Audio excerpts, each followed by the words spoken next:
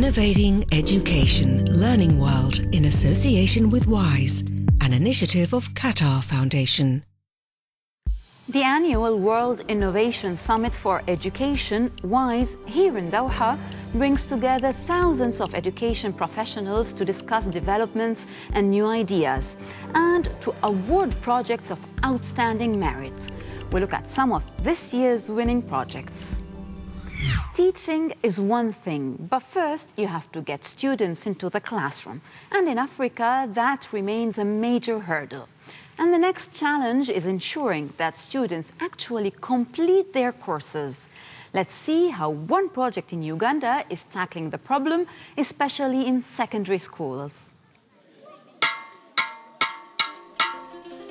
Although primary schools are universal in Uganda, in rural areas there are only secondary school places for around 20% of children. And getting government funding for state schools is difficult. The English NGO Peace, promoting equality in African schools, was founded in 2002 and is working hard to help solve the problem.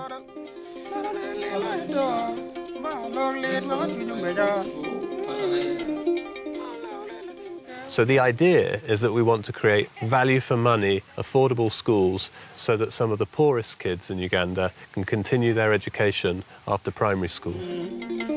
The government contributes around €20 per term for each student. And Peace schools use the Ugandan curriculum, adding classes in entrepreneurship, agriculture and citizenship. In this subject, they are taught that working, it is the only way you can drive yourself out of poverty. In addition to that, we have agriculture.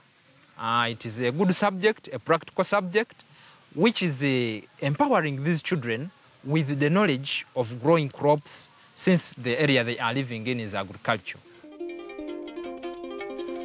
In the last decade, Peace have founded 21 secondary schools in Uganda and one in Zambia. They're funded by the government's €20 subsidy plus tuition fees.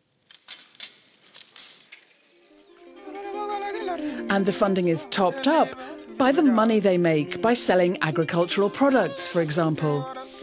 In every school, half of all places are reserved for girls, who have traditionally not had much access to education in sub-Saharan Africa.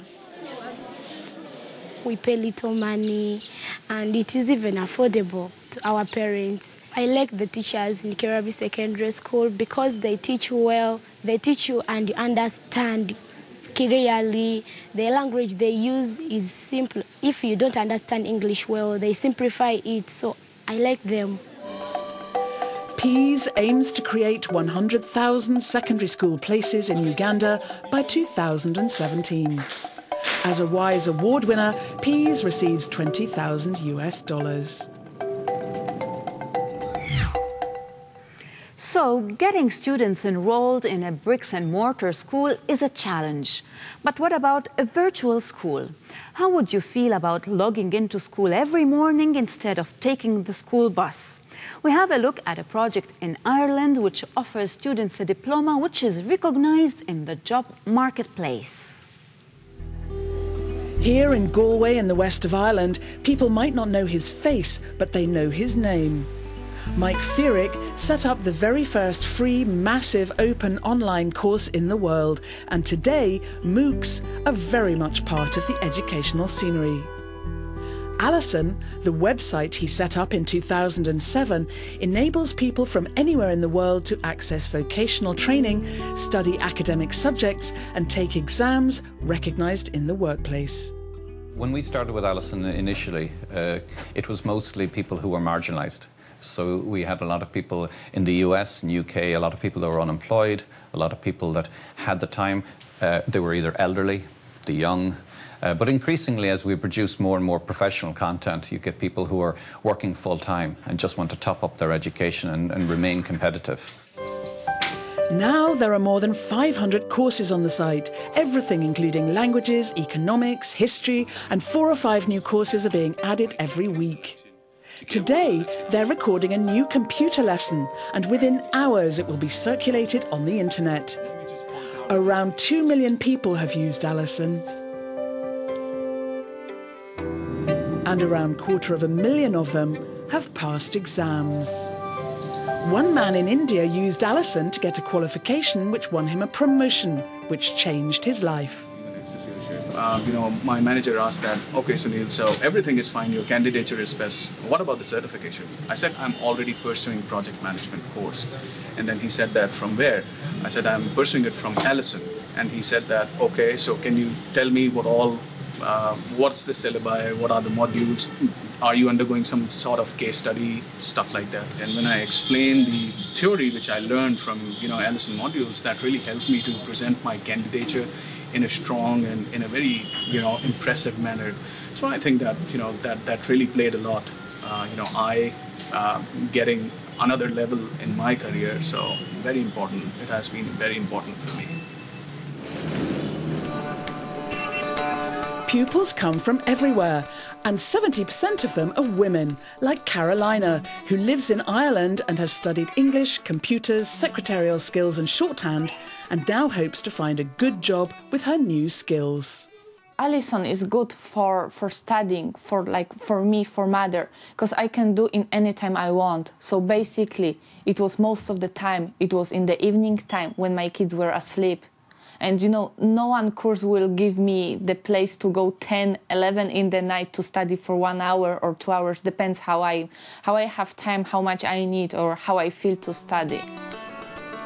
ALISON, mainly funded by advertising, is now being translated into 10 languages worldwide.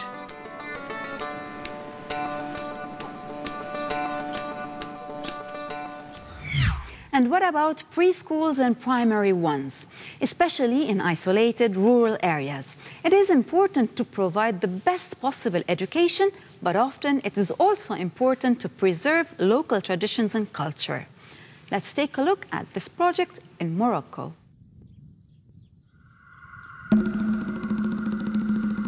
Two hours away from Casablanca, this school almost looks like a mirage, but it's a solid reality.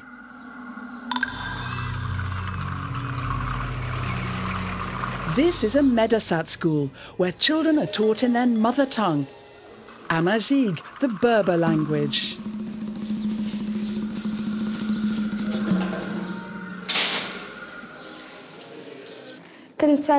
We learn about lots of things like recycling, reading, writing, lots of things. This school is very different from a state school. Here, all the teachers and directors listen to everyone, to what they say, and they know what's happening around us. We have strong relationships with the local population. That's not the case in other schools. In other schools, relationships are limited to those between teachers and pupils. This was the 49th school built by MEDERSAT with the aim of tackling educational underachievement amongst Amazigh students. It's also the first to develop a curriculum in Amazigh in Morocco. There are now nearly 100 schools like this across the country, and they aren't only changing children's lives, they're helping adults too. Saeed, the village barber, never learned to read and write at school, but now he's learned and displays his diploma in his shop. I spent time on it. I didn't hesitate to stop work even though I'm the head of my family. I was willing to put time into learning to read and write. And I'm convinced that my example will help other people and my friends to stop being illiterate. The Foundation's aim is to build 1,000 schools across the country by constructing 5 schools a year in Morocco and another one somewhere else in Africa every year. People who are illiterate, to me it's like a kind of blindness because they see images, they see things, but they don't know how to interpret them, nor how to read them. And I find that quite sad. And they can't communicate in writing. Education is very important because people who complete their education can choose a career that they really like.